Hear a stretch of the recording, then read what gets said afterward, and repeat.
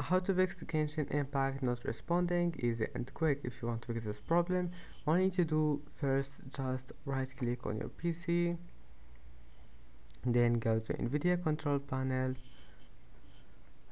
and now if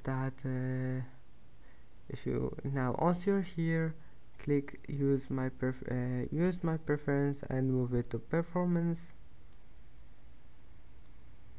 and then just click apply and go back, and now your problem must be fixed. And if that doesn't fix your problem, click here and then go to settings, and after that go to update and scroll down. Here we'll find